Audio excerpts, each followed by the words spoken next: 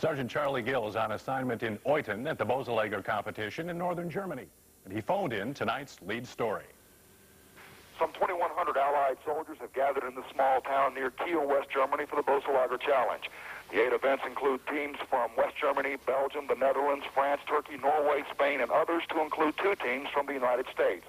Last year, for the first time in the history of the Cup, the Americans won. The 11th Armored Cavalry team wants to do it again. Last year's second-place team, although it didn't get as much publicity, was a team from the 1st Armored Division. A spokesman for the 1st AD team offered no predictions, saying, "We'll do our talking on the field." And that starts tomorrow morning with the small arms fire competition. Opening ceremonies begin in about an hour. In Eutin, West Germany, at Boeselager 88, Sergeant Charlie Gill, AFN News. Sergeant Gill will be sending in reports throughout the week on the annual NATO competition. The annual Boeselager competition got underway today in Eutin, West Germany. Sergeant Charlie Gill is there. It was a bright, warm early evening as the 13th Boeselager Cup competition officially began. A Dutch military band greeted the contestants as they marched down the parade field in Eutin.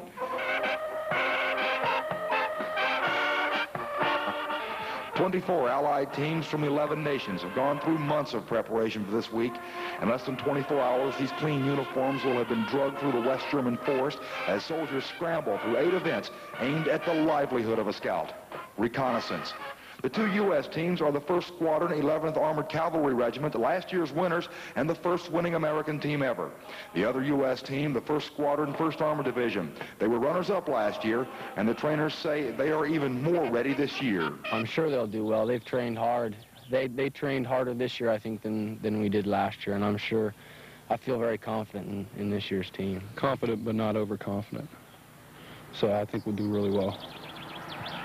We were both on last year's competing team, so it gives us a different view of what's going on with the team and how they train for the competition. I think, you know, the experience we had from last year competing, all of the staff was on last year's team, so it really helps making it a better team. To enter a competition this tough, a soldier has to have his reasons for 11 months of hardship. Well, I realize that this is the biggest military competition in the free world, and it's a chance for me to enhance my soldiering skills and to learn a lot more.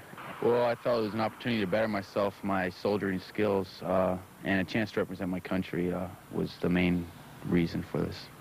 Each of these soldiers on the American team worked hard to be even chosen, and there is a challenge even for a competent leader. These are 8 guys that in a lot of ways beat me in physical stuff. They're all very intelligent, and they all have really good ideas. And so in a normal unit, you don't normally have soldiers that are always trying to take charge, and here there are 8 different leaders. 4 days of the toughest tests for cavalry soldiers will determine who takes home the coveted Boeselager Cup. At Eutin, West Germany, Sergeant Charlie Gill, AFN News.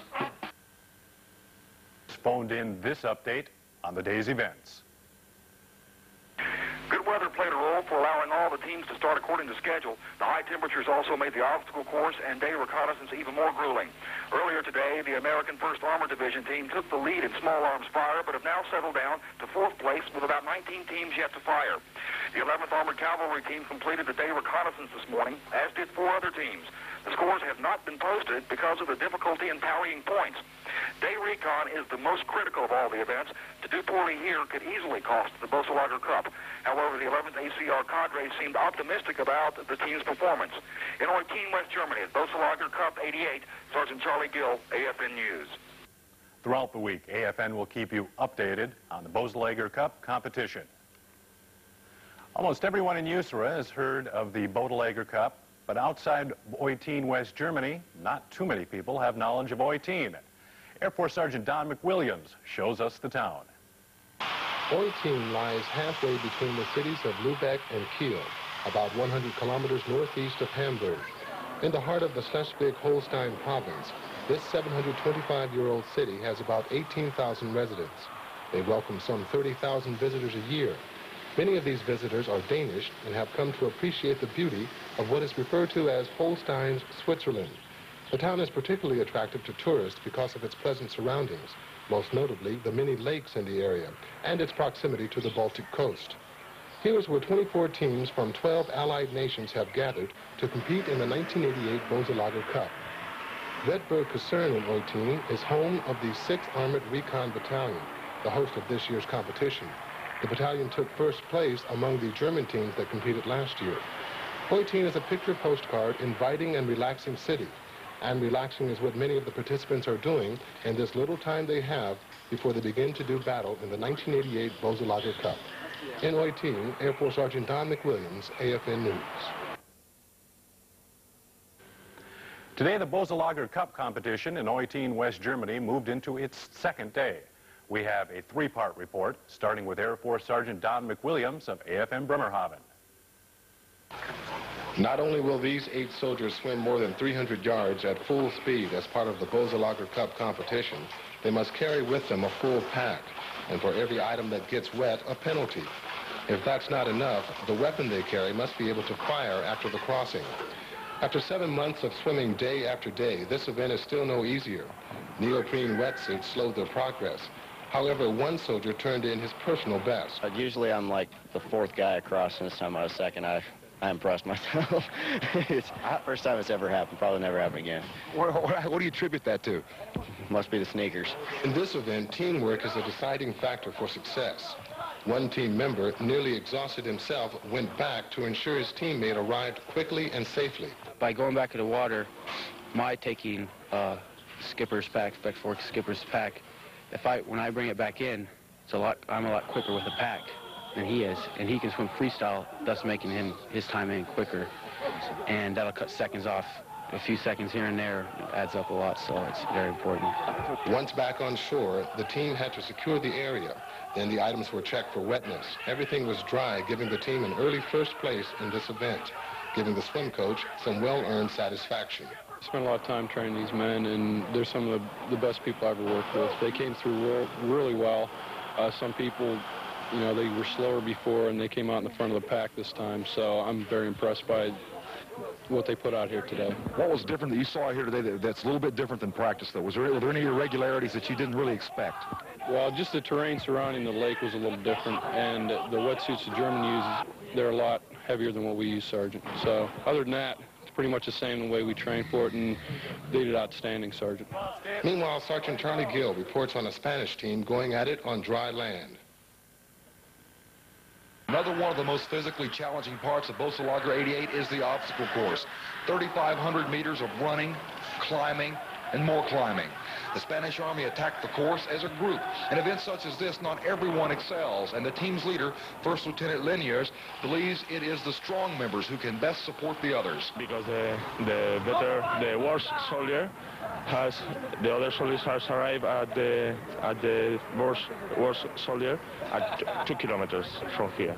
If after the cross, the worst runner must be arrive at the seal at the time of the other soldiers, and this is the difficulty of that run. These troops have prepared for this run by working out in the wooded areas in Spain. It paid off for them. They ran the course in just over 25 minutes. For them, the long day at Boeselager is over. However, soon the American 11th Armored Cavalry would try to best their time. In Eutin, West Germany, Sergeant Charlie Gill, AFN News. It was quite a battle in the Infantrymen's Olympics today. With the latest, here's Sergeant Don McWilliams. Now at the halfway point in the competition, the Americans are holding their own with 3 first-place positions, along with the Germans who also have 3 first, followed by the Canadians with 2. The 1st Armored Division team still leads in the Warsaw Pact identification event. The 11th ACR holds 2 first places, one in the obstacle course in which they broke a record, and the other in the tactical river crossing. 1st Armored Division did not fare so well in the tactical driving event, placing 9th, but one observer noted that their best events are still ahead. In about an hour, both American teams will begin the night reconnaissance exercise, which is a true test of the cavalry soldiers' skills. In Eutin, West Germany, at Boeselager 88, Air Force Sergeant Don McWilliams, AFN News. Good evening. Much of the attention throughout USERA is being focused on the Boeselager 88 competition for cavalry units. Corps commanders from 5th and 7th Corps are on site in Eutin to observe their team's performances. The 11th Armored Cavalry Team attacked the obstacle course with a vengeance, breaking a new record for this grueling event. Unlike most obstacle courses, tactical operations come into play. The first members of the 8-man team must clear the way for the others. The first of the 11th hit the targets quickly. That historically is unusual for an American team. But perhaps the final yards were the most exciting. I watched the Canadians run yesterday, and they had the fastest time. And when they got to the high step, which is almost to the end with the wires, they had to high step through it, I watched the Canadians walk, and I told the guys beforehand, I said, the Canadians walk. We are physically conditioned that when we get to that point, you remember those Canadians walking, and you get to that point and you run, and you're going to win. And when I saw them get to that point, and every one of them was picking up his knees and running, that's when I felt the best. The 11th ACR is doing well in the Boeselager competition. By midweek, they were vying for a top spot. Although the team is not allowed to talk to the press until the competition is over, Deputy USAR Commander-in-Chief Lieutenant General George Stotzer talked to the team about their military ambitions. Did y'all figure you would be doing something like this a couple of years after you came in? I had no idea. Is that what you wanted, is things like this, or what you came in the service for? That's what you look for when you come in the Army. Then you get in the Army, you don't always get the chance to do it, so when you see Boeselager, that's why you volunteer to go for it. You come in the Army to be challenged, right? Yes, sir. Yes, sir. And to do the tough jobs. Yes, sir. So you're doing that now, and that's what it's all about. The 11th ACR has only a few hours before they compete in the night reconnaissance portion of this competition, which is heavily scored and is one of the most complex skills of a cavalry soldier. In Eutin at Boeselager 88, Sergeant Charlie Gill, AFN News. The second day of Boeselager 88 was Bradley Fighting Vehicle Day for the first of the 1st AD. Sergeant Don McWilliams shows us their designated course action. Were given a time limit unknown to them to complete the off-road course. Along the way, they encountered several obstacles which required quick decisions while on the move. First, they needed to select the best place to stop behind a barrier, locate the target, and estimate its range. Then it was on to what is called the bottleneck or road underpass. The vehicle must be driven through one that is not too high or too low. Here's where the ability of the vehicle commander to think fast paid off. From the distance we were looking at it when we were stopped, we had decided on one. Yes, that one was close, but we said, well, let's go ahead and move and get another look at them. From when we get closer, maybe we can get a closer one. And just as we turned, we had just made the decision to go to the number one bottleneck, they call it, and we moved there, and it was the right one. It was right. At the next stop, the team had to drive up a hill to a point they felt comfortable with and spot the enemy without being seen themselves. The majority of the course is done with all hatches closed.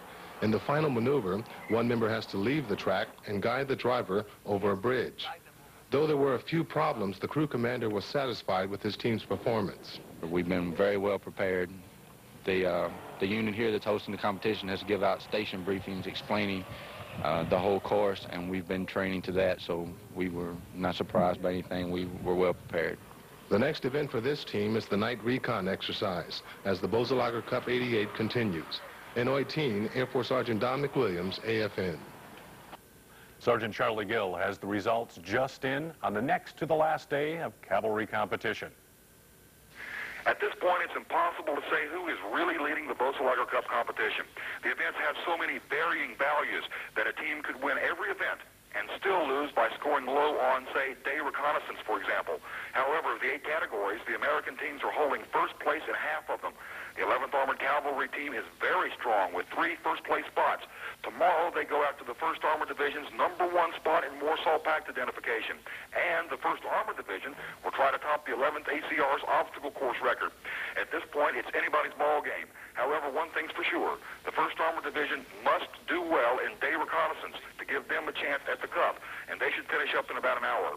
But it takes several hours to tally the points in this category because of its complexity. In Eutin, West Germany, at Boeselager 88, Sergeant Charlie Gill, AFN News. Good evening. Boeselager 88 came to a close late this afternoon, and Sergeant Charlie Gill just phoned in the exciting results. There are 16 very happy American soldiers in northern West Germany right now. 7th Corps, 1st Squadron of the 1st Armored Division, has earned the top spot in the Boeselager Cup Challenge. 5th Corps, 1st Squadron of the 11th Armored Cavalry Regiment, won 2nd place. The competition among the 24 teams from 12 allied countries was the toughest ever. In fact, last year's winners, the 11th Armored Cavalry Regiment, bested its score from last year. The American cavalry teams have been training for this week for the past 9 months. it paid off today. When asked if it was all worth it, the looks on the soldiers' faces gave away a positive yes. In Eutin, West Germany, at Boeselager 88, Sergeant Charlie Gill, AFN News. Repeating once again, the winner of the Boeselager 88 competition was 7th Corps' 1st Squad, 1st Armored Division. In second place was 5th Corps' 1st Squad, 11th ACR. For the Armored Cavalry troops in Eutin at the Boeselager 88 competition, last night had 1,000 eyes. Sergeant Charlie Gill explains. Night reconnaissance is one of the toughest events for the 8-member teams in terms of tactical operations. Here's the situation. These soldiers, including the 2 American teams, will be given maps and issued the same equipment, such as flashlight, compass, and other aids. They are searched to make sure they have only the issue. In the darkness, they are dropped off in enemy territory and must find their way back to friendly lines, all the while avoiding the enemy and linking up with friendly troops. Time and accuracy are the 2 factors for winning.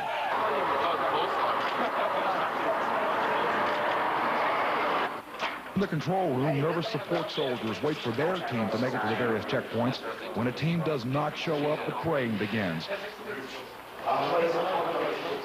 It's like the last 75. For the 1st Armored Division team, this night was one of their best performances, placing second behind a French team. We just pushed it all night really hard. We knew the French time to beat was 6 hours and 40 minutes. We fell a little short of that, but we knew we were pushing really hard. And the last point, we ran up a 400-meter hill. We just kept running, knowing we had to get to the end, so we pushed hard. Any particular points he said, oh, my God, this is a hairy situation right now? No, actually, we found all the points pretty quickly. The only problem was the train in between them. We thought it'd be kind of dry out there, and the guy who designed the course made them all go through all the swamps, so it was really slow going. Although the battle situation was simulated, running through the woods in the middle of the night has its hazards. Well, I was checking the fence out, and I reached up to the top wires about 3 feet up, and I didn't see the bottom when I crawled right into it. There are many philosophies about how to fight at night, but maybe it boils down to a simple approach. The night recon is just really the humping, the part where, you got to get down and just do it, You go, you get the point, and you got like maybe 1,000 meters to go. It's dark out. You just got to hump over the train. You just got to drive on. For these soldiers, the months of preparation paid off for this Boeselager 88. In Eutin, West Germany, at Boeselager 88, Sergeant Charlie Gill, AFN News. The saying that an army moves on its stomach was never more true than at the Boeselager competitions, both literally, as in the case of night reconnaissance, and figuratively, as in what they were fed. Sergeant Don McWilliams shows us what the 11th ACR did to stoke the fires of their troops. The 1st of the 11th ACR decided that a properly fed soldier is a healthy soldier. The Iron Horse team brought with them over 30 support personnel, to include their own fuel handlers. But it's that fuel for human consumption that some of the cooks who came along feel may have helped the 11th ACR do so well. Well, every day we cook 3 meals a day. We cook breakfast, we have everything, bacon, sauces, and everything. And we have lunch, hot meal too, and dinner meal. They're doing pretty good right now. I'm glad. I think it's because of the food, I think. Their diet is a special one designed to give the soldiers the best and most nutritional value possible.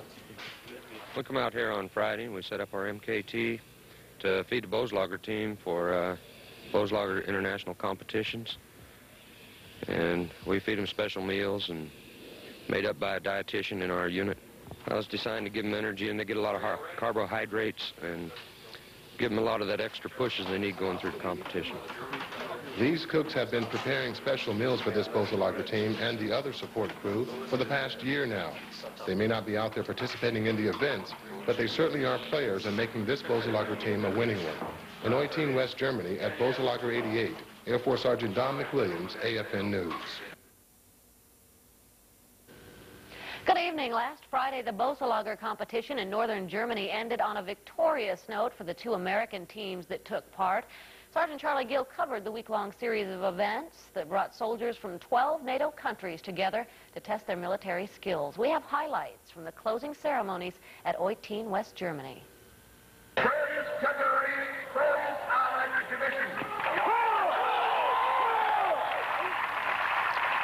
They gave up a lot this past year. When many of their fellow soldiers knocked off work on a Friday, these troops were preparing for night reconnaissance every Friday night. There were no shortcuts for the winners. The 1st Squadron, 1st Cavalry, 1st Armored Division. The same holds true for the troops who placed second, the 1st Squadron of the 11th Armored Cavalry Regiment. The man who leads 7th Corps is proud of his 1st AD troops, and Lieutenant General Ronald Watt says this is something all soldiers should be proud of. But every event, they showed their colors, they hung tough, and we're really proud of them. These GIs didn't get a bonus paycheck. They won't endorse some sort of new combat boot. They did get a plaque, a medal, some minor injuries, and something else that you just can't spend. Now, these soldiers can go home and feel like they're winners. A couple of them are ETSing, going back to college. Some are going to OCS, some are going to ROTC. They will go home now feeling they're winners. So when they're 45, 50 years old, they'll always be able to look back and say they were world-class athletes or world-class soldiers, able to compete against the best. The first AD came here an underdog, and the two first lieutenants who trained their soldiers placed a high value on camaraderie. We didn't have a very large staff, but the training we did was quality, and our German partnership unit helped us out tremendously in training us and helping us train for the different events.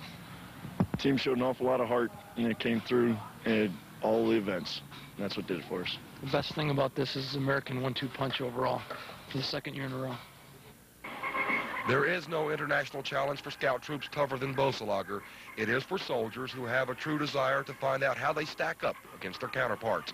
And while Americans have always emphasized winning, new standards have been set for every soldier who participated in this Boeselager Cup 88. Sergeant Charlie Gill, AFN News. The British took third place in the international portion of the Boeselager competition.